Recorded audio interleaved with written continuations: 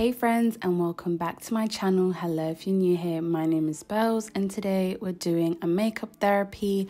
Basically, I like to do my makeup when I'm feeling down. It's always a good pick-me-up, so I wanted to talk to you guys whilst I show you guys how I did a really fun look that I really liked. So if you like this video, please give it a thumbs up and subscribe down below. I was definitely feeling my hair. Links will be down below as well as everything, so enjoy! So in this video, I'm using a few high-end products which are not necessary, so I will be leaving dupes down below. But as you can see from the beginning, my skin wasn't what it normally is. I tried new products and it's just not working for me, so I definitely had to prime. Skin, diet, lifestyle has a massive impact on me. I don't know about you guys, but I've been feeling real sluggish, I don't really want to leave the bed. I don't feel like showering today. Simply, I don't know. I think this lockdown for me has definitely hit harder than the last one.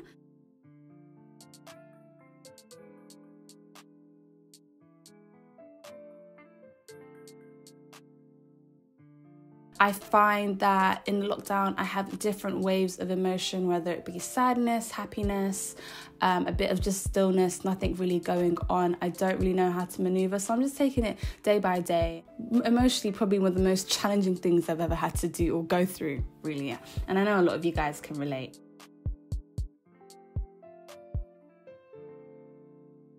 I also wanted to let you guys know that this will be a full coverage makeup tutorial. This is really the type of makeup for real photography, like in front of actual cameras. So not necessarily what I'd wear on the day-to-day, but like I said, I felt a bit meh today, so I wanted to give myself a real pick-me-up. And the way for me to do that is do my hair, makeup, and listening to music and just creating a vibe with myself.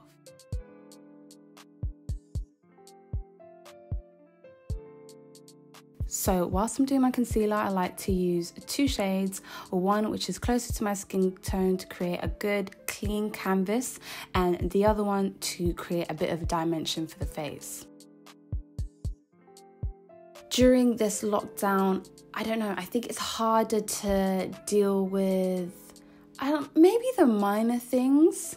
Definitely disappointment. I think that is what I've literally encountered probably every week, a bit of disappointment and a bit of upset. So it's learning for me how to bounce back and put those to the side, not dismiss them or compartmentalize or anything like that, but put it to the side and keep focused on like my end goal. And sometimes that can be very hard for me, especially, you know, when you can't go out, you don't have the same distractions as you used to.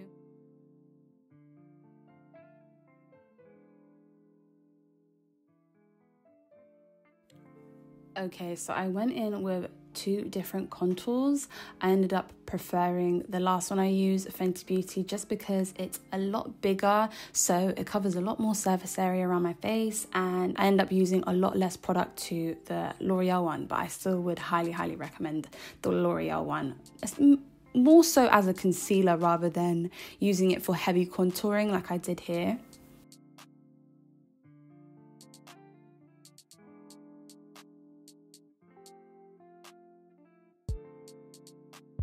So these days, I just be going with whatever I feel that week, that day especially, because I just feel like I cannot force myself. I can't come and die from my emotions. If I feel happy, then I allow it. That's how I feel for the day. If I don't and I'm annoyed, I usually have to get it off my chest. I have to get it off my chest because holding it in, it doesn't do anything for anyone, especially me. Yeah, and it's on my face and I make it really obvious. I just can't hide my emotions.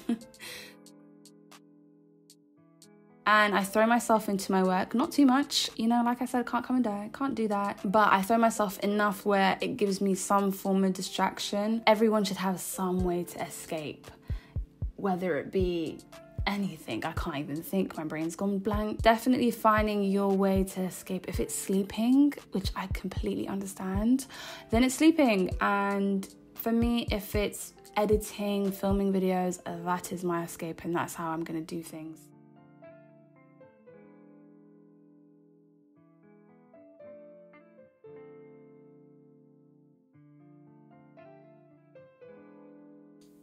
the turn up ghost hit me all of a sudden. I was, like I said, the vibe was real great. You should have been there.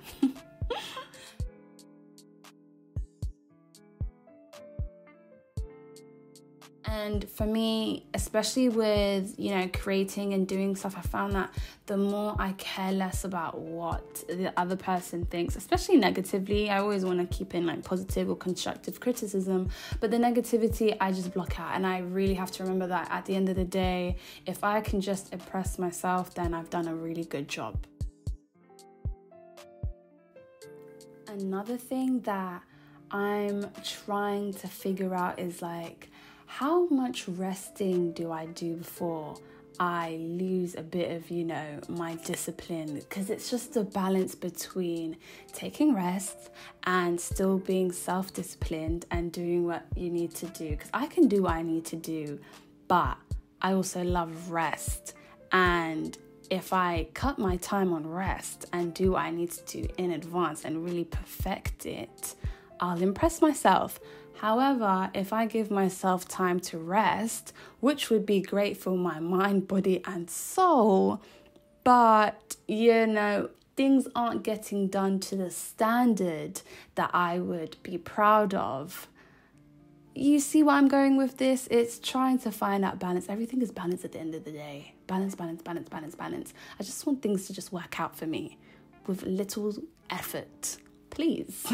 Sometime, please. Anyway, honourable shout out to Laura Mercier's setting powder in the shade Honey. This is my holy grail. Me and Honey forever for life. It's amazing for my under eye. If you have warm with yellow undertone, you would love this. If you love a bright under eye like me, you'll love this. For me personally, I don't think a bright under eye will ever go out of fashion for me. Yeah, that's just not something I'm willing to give up. Natural under eye, for me, it's not gonna do it for me personally. No, light them babies up respectfully.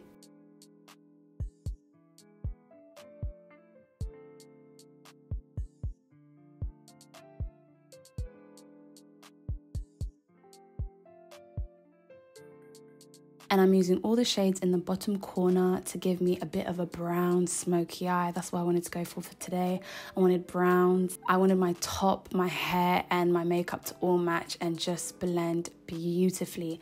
Like I said, guys, the key to everything is blending, taking your time. That's why I always recommend playing around with makeup when you have free time to get things wrong, see what you like. The worst thing is doing your makeup on a very important day and wanting to experiment and having things going wrong. Please don't do that to yourself. I've been there many times, and it's the worst thing, going out and hating the way your makeup looks. Oh my goodness, I wouldn't wish that on anyone. I wouldn't wish that on my worst enemy. You know what, maybe I would, but that's not the point I'm getting at today, okay? This is makeup therapy, not makeup revenge. God damn.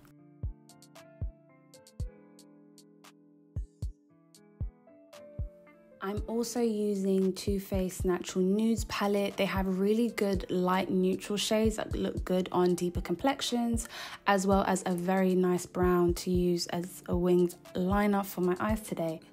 But yes, back to discipline versus resting.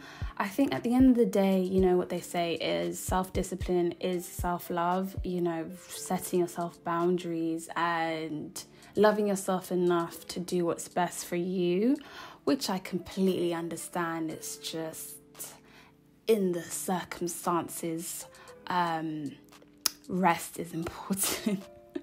I'm a real big advocate for rest. I really, really am. But I don't want the message to get misconstrued and everyone needs to rest. Of course, discipline is very healthy, especially in a lifestyle, especially in a routine. And hopefully one day won't have the circumstances we have now. I'm not even going to address them because this is not the vibe. We're not about to discuss this here, okay? But when we're out of the circumstances, okay, it's going to be easier for you to bounce back rather than someone that hasn't even given themselves room to even maybe challenge, test, or stick to a routine, regime, something where it means that they have to set some form of boundaries for themselves. So yeah, yeah, just remember, self-discipline is self-love. Okay. So for today, I did a real dramatic brow. I wanted length, I wanted fluffiness. And like I say all the time, I love doing my brows after foundation. It has changed my life. It's given me the brows I've always wanted, the nice fluffy brows that still look somewhat natural and don't look too harsh. I used to be the girl that did eyebrows before foundation, and I cannot stand it on myself now. I hate the way it looks. It looks too drawn on, and I don't like drawn on brows on me. I like them fluffy, natural, and even when they're dramatic, they're not too dramatic. It's amazing. I love it here. I love it here for us.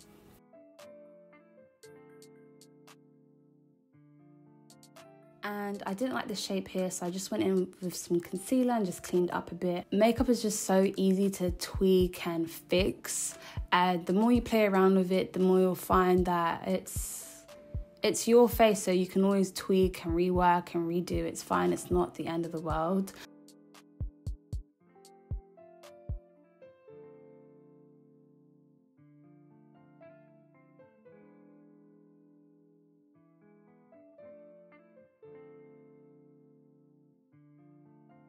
And a brow gel is always necessary. I'd recommend, if you like a fluffier, more natural looking brow, to go for a brow gel that is either clear or is one shade lighter than your actual brows. It will give them more of a feathery effect without making them look too harsh or dark for your face.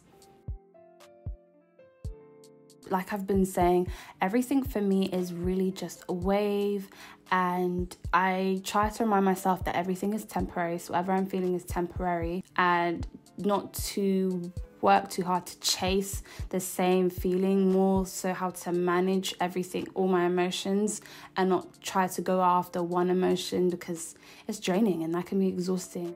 So yeah, I'm just not forcing anything this year, really. I set myself a little goals, maybe for like the month or the next month, but I'm not trying to think about what I'm going to do at the end of the year. Like, that's not happening. I try, like I said, impressing myself monthly, weekly is really important and can push you further. And being more disciplined, of course, is going to set you ahead in the long run.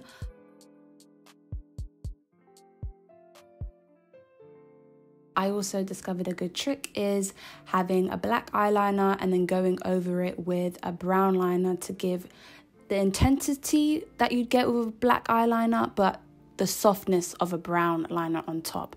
I will show you guys how I did this in the video, so don't be a bit alarmed, okay? Everything will be shown and explained, hopefully better than I can explain it myself verbally.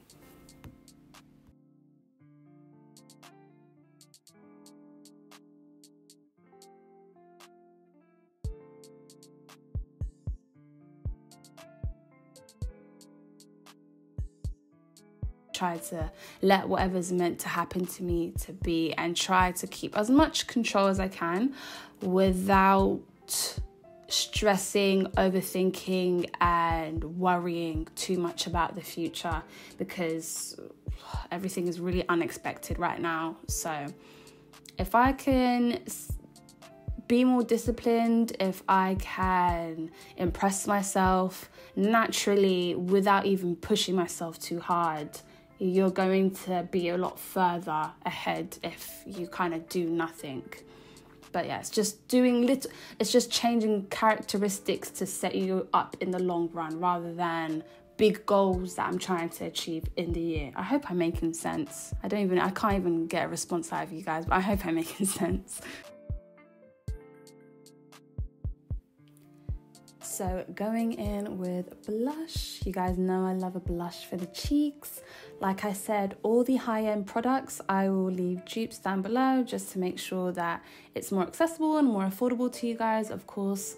And for this video, I'm actually also using a black-owned brand, Burundian brand. If you didn't know, I'm from Burundi originally. So I'm just gonna line my lips. I've actually been liking overlining my lips, which is very new for me. I went on a shoot and the MUA overlined my lips, and I was thinking that's so weird, but it really made a difference, just overlining my top lip so it can match a little bit more. I don't know if that makes sense, but it looks good. And I only overlined it on the sides of my mouth just to create like a fuller lip.